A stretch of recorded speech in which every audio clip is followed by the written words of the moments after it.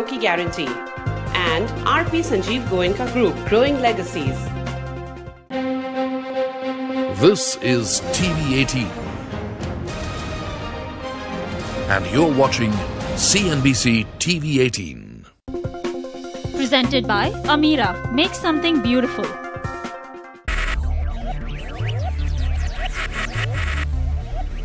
Focus. Ideate. Innovate. Enable.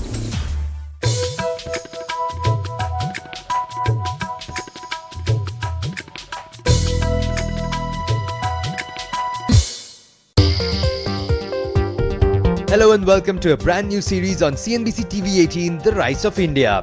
Over this series, join us as we profile the power players pushing the Indian rice industry forward. India ranks number 2 worldwide in terms of farm output, and agriculture is still the largest employment provider in the country, with 51% of the workforce engaged in agriculture or allied sectors. Forming a key component of the agriculture sector in India is the cultivation of rice. On this episode, we catch up with Karan Chandna, the chairman of the Amira Group, a fourth-generation entrepreneur who's transformed his family's 100-year-old rice business into a global food company that's taking the taste and aroma of Indian basmati to plates across the world. India is the home to basmati rice. Although the history of basmati rice predates man-made borders, so it's a shared heritage between India and Pakistan. Basmati, I'd like to describe it as champagne and wine. Champagne because it comes from a protected GI, wine because we need to age the product before we bring it to the consumer. This industry has seen rapid and continued growth, which makes it unique. If you see the CAGR growth over the last 15 to 20 years has been in high teens, mid to high teens. So let's put it in facts and figures. The basmati rice industry has grown by approximately 12 to 15%. CAGR over the last 15 to 20 years. Reason being, it's been compared to truffles, to foie gras, other exotic gourmet food, which I think it supersedes for the following reason. A, it's an affordable super grain. Now, super grain, why? It's been scientifically described because of the flavor, aroma, texture of Amira basmati rice and its scientifically approved qualities of low glycemic index, zero cholesterol, zero gluten, and being allergy free.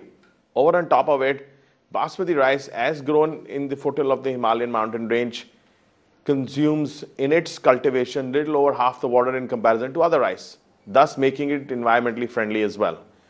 All these aspects have driven the growth of the business from the consumer side, and the farmers have supported the growth. I'm the fourth generation to own and head Amira. Okay, I grew up in the business but took it over in October 2006. From that time onward, we have rapidly grown, and that has been clearly under the factor that I set out a vision for transforming the business from a family-owned and managed to a family-owned and professionally managed enterprise. We launched the Amira brand in 2008 across the world. We successfully IPO'd the business on the New York Stock Exchange, and we are one of 2 companies from India to have successfully done that. And the rice industry, as I spoke about earlier, has grown rapidly. The change has been with times. That is why we, as a family, as a company, and as now today Amira as an institution, is continuously evolving to suit changing times. And here's what has happened. Rice and basmati rice from India has gone from being an unorganized sector to an organized industry. We at Amira led that change. Since taking over the reins of the company, Karan Chandna's vision has seen the company grow from strength to strength. Combining age-old wisdom with a professionally managed setup and a dynamic business model has allowed Amira to penetrate markets worldwide, thus implementing the brand philosophy of Food Connect. I set out a vision to create a global food brand. Okay, and what better product category to do it than in rice? The history of rice goes back to the history of humankind. Look at our culture in India. What do we use rice in? Rice is the food of gods. Rice is used at every occasion.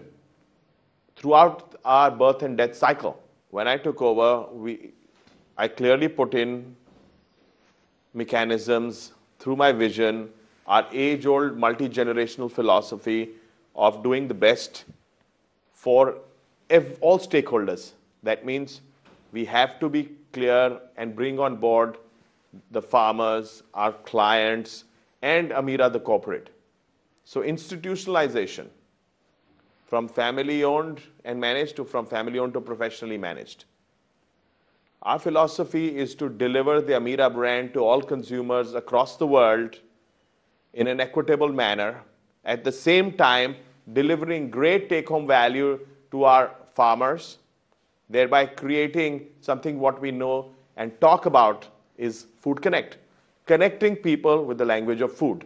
So our business model is clearly as follows. We have the Amira brand, which now sells in 40 countries, but our total business is in 60 countries. So we also do what we call third-party brands for large distribution companies across the world, predominantly in the emerging markets, Africa, Middle East, MENA region, and a little bit in the developed world as well.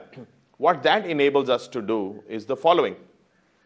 When we are doing a third-party distributor's brand, we do exactly what we do for the Amira brand for them. So we procure from the farms, we process, we age the product, and we deliver into their distribution system, into the individual country, town, city, warehouse. This enables us to map the market, which is a risk mitigant. And as a result, over a period of time, we are able to understand the consumer in each different country. We use that knowledge, adapt it to bring out an Amira branded product. Okay? And this works very well with our third-party branded customers and the Amira brand distributors. This all makes for our strategy to be low risk, high growth. For the company to succeed across the multiple markets they service, Amira has today developed a wide and varied range of products.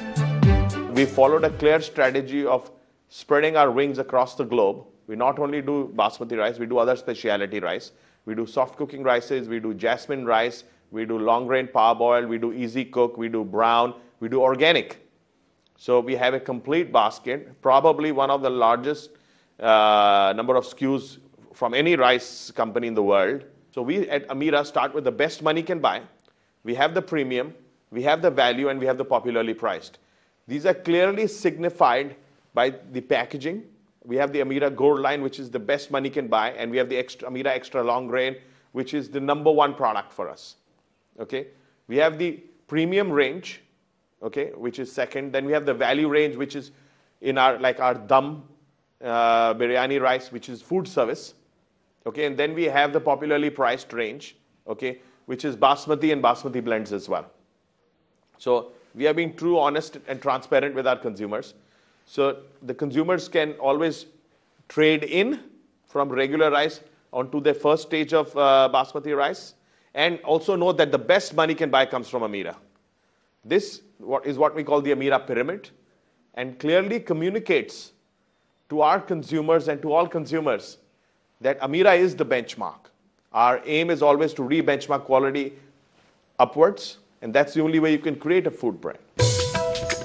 It's time for a short break on the Rice of India. On the other side, we visit Amira's factory in Gurgaon and see how they're using technology to stay ahead of the competition.